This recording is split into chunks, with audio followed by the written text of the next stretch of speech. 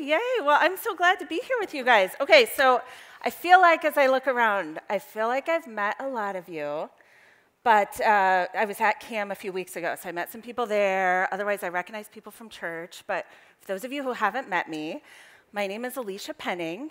A couple of things about me. My husband is a pastor on the staff of Blackhawk. We have 3 kids. I brought a picture of my family so you can see us. That's us. There's Adam. Our oldest, my daughter Marguerite, is a freshman in high school.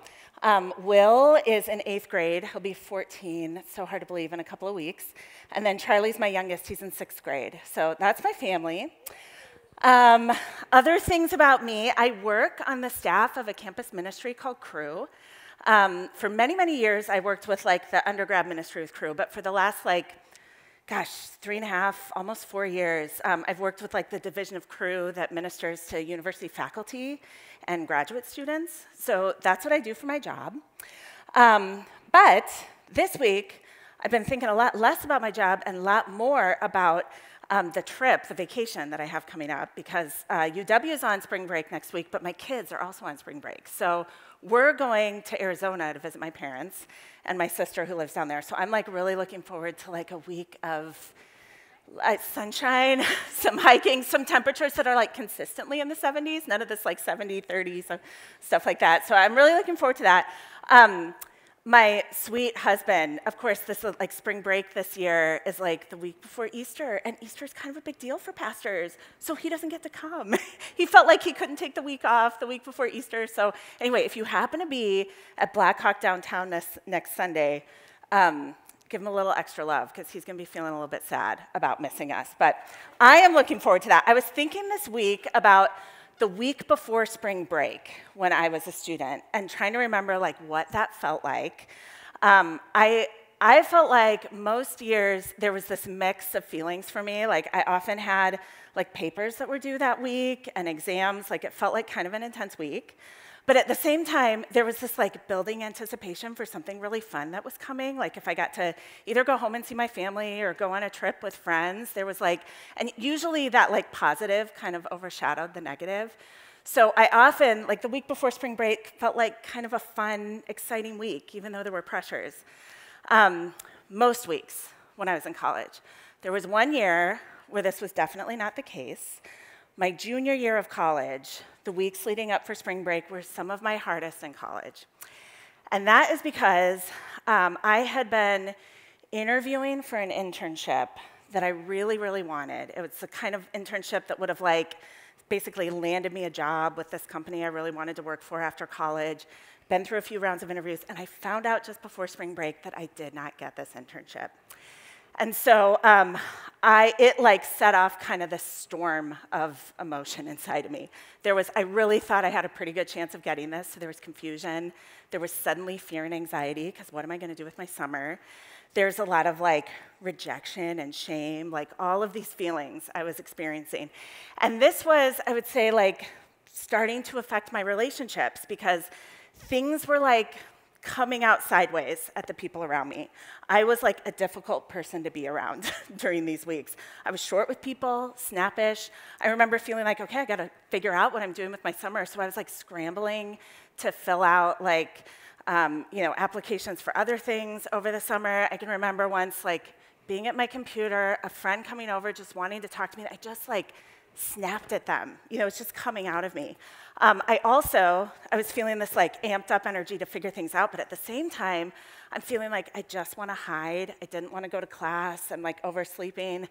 One day, I had set my alarm to get up for class, and it went off. I didn't get off. I let the snooze go for probably 2 hours that day, and that would have been okay, except for the fact that I was living in my sorority house at the time.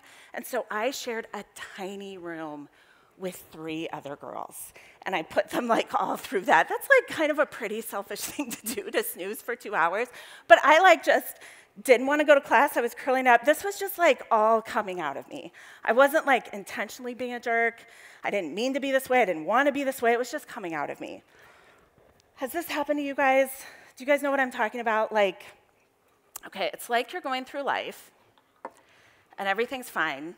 You're going along, but something happens. It doesn't even have to necessarily be something like existentially huge, just something like on the scale of like on the spectrum of difficult. You may not even know exactly what's going on inside of you, but life comes along and it bumps your cup. And suddenly, like what's inside just kind of spills out all over the people around you, right? This is what, it's just water, so I'm sure it'll be fine. But this is what had happened to me in these weeks. The people in my life were experiencing unpleasant things for me, like the mess was coming out of my cup this week. And the people in my life reacted in different ways. My roommates, who I considered at the time to be some of my best friends, they just primarily seemed annoyed with me and like didn't want to deal with me. And eventually they ended up like being kind of cruel about it. I remember one conversation with them where some of the details of this are fuzzy, but I remember I was like trying to explain to them a little bit about what I was going through, and they just seemed like pretty dismissive, and they were also kind of teasing me about it. And during this conversation, I'm feeling like more and more defensive as it went on. And then when I left the room, this part I remember clearly, I closed the door, and it was like the count of, and they all three like erupted in laughter. So it was very hurtful in the midst of what was a pretty hard season for me. Luckily, these were not the only relationships in my life. I was also involved with another community. None of my roommates were Christians. I was also involved with a ministry on campus, a lot like Cam. I was pretty like newly involved, marginally involved at this point, though. I had not really followed Christ my first couple of years of college. I partied a ton, and I'd really like just given my life to Christ a couple of months before this, in the middle of my junior year. So I still felt like new to this community, but I had joined a Bible study, and I remember just feeling so isolated from my other friends that I decided I was just kind of on a whim, I'm going to walk over to my Bible study leader's house. And I remember like walking over there, knocking on the door, and I was like met with such a different spirit by the girls that lived in this house. I hadn't logged like nearly as much time with these Christian girls as I had with my roommates, but when I got there, they just like really obviously cared about me. Like they sat with me, they let me talk, they hugged me, they asked some questions. There was like just really a sense of warmth, like a sense that I was accepted, even though I was still like an emotional mess. And these girls like invited me to stay the rest of the week at their house, which I did because I didn't want to go back to my roommates. I was still a mess. I think for them, I was actually still pretty difficult to be around. But these girls, it felt like they just really saw me, you know, and I felt understood in the midst of that season. I'd say I really was met with compassion by them. And that was really a turning point for me in my faith, actually, because the contrast between those women and my roommates helped me to see, oh, this is the kind of community that I want to be a part of. And even more than that, this is like the kind of person that I want to become. I want to become a person who is compassionate and be a part of a compassionate community like that. So I know you guys, I think this is the very last talk in your series on Becoming New. How God transforms us as we follow Jesus into people that actually become like Jesus. And tonight, what I want to spend the rest of our time talking about is becoming people who are compassionate. I didn't know it at the time, but what I was experiencing from my Bible study leader and her housemates was the reality of Colossians 3:12 and 13. It's become like one of my favorite passages in the scripture. It's actually become like a life verse for me. It says, therefore, as God's chosen people, holy and dearly loved, clothe yourselves with compassion, with kindness, humility, gentleness, and patience. Bear with each other and forgive one another. If any of you has a grievance against someone, forgive as the Lord forgave you. So this verse, of course, like it's an instruction for God's people. It's a command. But I think like more than that, I think this is a picture of what God wants his people to look like. Like the picture here is that when we clothe ourselves, like when we take on, when we embody, when we live out compassion, what this practically looks like is bearing with one another. And of course, like forgiveness is part of that. But what I want to sit with for just a second is this idea of bearing with each other. Like, what does that mean? Because I think it means that when things spill out from our cups and other people's cups, like that mess, that uncomfortable, like often sinful stuff that spills out, compassionate people meet that mess with love and understanding. It doesn't mean that we like let go of boundaries, embrace toxicity in our relationship. That's not the picture that this depicts here when it tells us to bear with each other. This is about like our posture. It means that in compassionate communities, there's really an underlying posture of love, of wanting to like understand. So there's like a ton of stuff to say about this, a lot more I could say about compassion, about bearing with each other. But as I thought about you guys tonight and talking about compassion, more than anything else, I wanted to like share with you guys, I wanted to do two things. I was like, okay, first, I want to kind of draw you into what it feels like when your mess spills over and being met with compassion, and to give you a picture of what that can look like in a community. And then the second thing I want to do is, and what I want to do with the rest of our time actually, is to teach you something that's probably helped me live out compassion more than anything else that I've learned over the years. So I'm not going to spend like the rest of our time unpacking any more of a package of scripture. The rest of tonight kind of falls under the category of like a skill. Like I want to teach you guys a very practical skill tonight that is a way to demonstrate compassion to people. The skill that I'm going to talk about, I did not learn this until I was well into my 20s, after I was on staff with Cru for a few years. But after I learned this, it made me a better like mentor and discipler of younger women. It definitely made me a better friend. But I would say the relationships that over the years it's impacted the most are the relationships that are like the really core relationships in my life. This is something that I use maybe not every day, but almost every day with my husband. And this skill is something that, since having children, I regularly use with them. And so I would just say this is the thing that's helped me grow in my ability to demonstrate compassion in like all of my relationships across the board. I do it better because I use this skill. So what we're talking about tonight is something called the listening cycle. It's a specific kind of listening with a few specific skills. I'm not like going to try to give you tips on being a better listener. This is like a kind of a totally separate thing. But I want to walk us through this tonight. But as I do this, I think it will be better if the rest of this feels like this last part of what I'm doing up here feels more like a workshop than a message, if that's okay. So what I'm going to like ask you guys to participate, like to call some stuff back up. I'm going to make you talk to me. I'm going to make you talk to each other. I also very like cheesily brought some like note-taking sheets with some things for you as I go through the slides. So I'm going to have like my helpers, M&M, are going to hand those around. So if you don't want to take notes, that's totally fine. But just to help you follow along, it's here.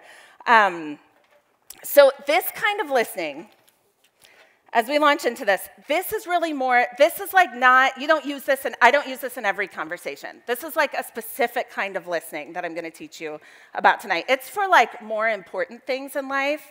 So it isn't for like lighthearted banter, small talk. I usually, like, I'm listening for cues that will tell me I need to shift into this mode. It's when I detect something where there's some emotional energy behind something or something that's sensitive, or I realize there's like a story to be shared and I want to draw it out a little more. So it's when I sense there's like more going on than meets the eye. I also, for sure, like this is the skill in conflict that I use that helps me work through conflict. I feel like Adam and I, and this is like, honestly, when we mostly use it is when we're having conflict. So how many times a week did I say I use that? But but I feel like 90% of our conflicts, honestly, we get like it's resolved just by us, both of us doing this. That's how powerful it is. So, okay, but it's not necessarily for everyday conversation. That's what I'm getting at. So before we get into this, this is like participation number one, okay? What would you guys say is the goal of good listening? What do you think is the overall goal of good listening? Yes. Yes, it's understanding. okay? The goal of listening is understanding. And I think this is important. I mean, I'm like, this is why it's so profoundly tied to compassion. Because it's not about just, like when we listen, we're not just giving people the space to emote or to process. This is about doing like the hard and skilled work of actually understanding another human being. So the goal of listening is understanding. Tell me, even from your guys' experience, what are some mistakes that people make in listening? What keeps people from listening well and achieving understanding and listening?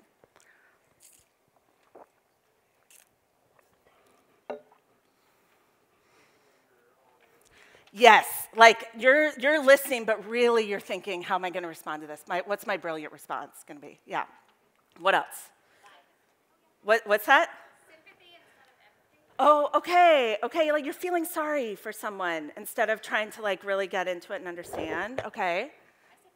Biases. Okay. Yes. Yeah, that's a big one. You've got your own ideas already that you're coming into the conversation with. Yes, Hema, I know about that. From myself, not from you. Any other things that can short circuit listening? Distraction. Okay, yes, this thing right here, right? Yeah. Tone. Okay, so like, yeah, it's just, especially if you're listening, I mean, I think there's like both when there's like a tone we give, there's also a nonverbal tone that we give. You know, if we're like seeming closed off, like our body language can seem hostile too. Yeah, totally. We could go on and on about this. But yeah, those are things that really short circuit understanding. So, okay, in this listening cycle, you'll see on your notes, there's 5 parts to this. And you guys will see as we begin to go through it. The first 2, I would say are pretty intuitive. A lot of you guys, this is not going to be a surprise. I'm going to still walk through them because I think it's useful. But I would say hang with me because especially skill 3 and skill 4, I have never met anyone who does those unless they've been trained in them, okay? But the first 2 are pretty intuitive. The first part of the listening cycle is to attend. So this means that you give someone your full attention, okay? What are some ways that we do this? How do we attend in a conversation? Yeah, you put away the distractions. Yeah, the phone is the big one. But even too, I think often for me, like I'm like folding laundry or making dinner or doing the dishes. Like this is my life as a mom of 3 kids. Someone comes into the room and or I get a phone call from my sister or something. And oftentimes in a regular conversation, I'll just keep chatting as I'm doing my things. But if I pick up a cue like, oh, there's some energy behind this. There's something going on. Then what you want to do is like set down the thing. You attend with your posture too. Like you want to turn towards somebody. You give them eye contact. These are all ways that we attend in a conversation. It's really about giving someone your full attention. And of course, you guys can imagine there's some things that really derail this. One of them is what Stephen said earlier. It's the temptation to think of your response. Like that really keeps you from attending to what someone is saying. The key to good listening is following. Like you've really got to work hard, and you'll see why as we go on. You cannot do the 4th part of this if you haven't attended well. So you want to follow what they're saying instead of thinking of your response. What are they, in a conflict, sometimes like they've clearly misunderstood something, and there's a temptation to think, oh, I want to correct them. I want to correct it or whatever. Or how can I respond to this if they only know this? But I would say at this point in the listening cycle, you just want to give them your full attention. The next part of this is called acknowledging. Any idea what this might be? So I'm doing this. Hema's doing this to me right now. She's nodding her head. This is where you like verbally and non-verbally, like you're acknowledging and following what people are saying. This is another thing we all, like generally, people do this pretty well. So we do this by things like shaking our head, by saying little small things that don't interrupt them, but let them know you're listening. Oh, yeah, wow, things like that. Sometimes even like just reflecting a quick emotion like, oh, scary or frustrating. That's another way to acknowledge what someone's what someone's talking about. So you're letting them know that you're with them when you acknowledge. Okay, third part of this, and this is where hopefully this will be helpful and new. The third skill is called inviting. Okay, so when someone is like telling a story, a person naturally tells a story or they're talking about something, and then naturally in conversation there's a pause. And here in the pause is where we usually interject our own response, or we move to asking a question. But both of those things like make us sort of take the reins and steer the conversation in the direction that we want to go. That can really derail like a story or a sensitive conversation. So instead, what you want to do is invite the person to tell you more. So here's how we do that. You say things like, there's a pause, and you say something like, keep going, or tell me more, or what else? Okay, you don't want to say, tell me more about, and then, because then you're steering the conversation. You're just inviting wherever they want to take it. You want to invite them to keep going. Okay, so tell me why is this skill important? What does this do in a conversation? Encourages them. Yes, yeah. You're really communicating them like, I'm interested. I care about the whole story. And it lets them know that like you want to let them take it where it wants to go. It also can let people know if it's a sensitive conversation where there's tension and you're in the midst of a conflict, by inviting and asking them to tell you more, you're also letting them know that you're not offended or afraid of where the conversation is going and that you can handle like whatever they're telling you, especially if you can tell them that with like kind of an open, warm posture, like tell me more, really communicates a lot of care in a conversation. There was just an example of this. There was a student I knew back in my undergrad days with Cru, and they just learned this listening cycle. And they had a boss that was like really hostile to Christians. And so this student's boss like knew he was a Christian and would like go off on these like tirades about how terrible Christians were. So one day his boss, like right after he'd learned this, his boss like went off on one of these, and instead of trying to like gently defend Christians or help him understand or whatever, the student just said, well, tell me more. And the student said it was like the temperature in the conversation just like, it had been really high. Like there was a lot of anger and emotional energy, and the temperature just dropped. And what happened was this student's boss just totally opened up about these relationships in high school with Christians that had really hurt him. And it ended up going in a direction the student couldn't have foreseen. And later on, that boss actually ended up coming to church with him. So it had a very powerful like de-escalating effect in that relationship. In conflict, I would say inviting is often the part that really requires like discipline and humility, because when you're sensing the emotional temperature is high, you sense it start to rise.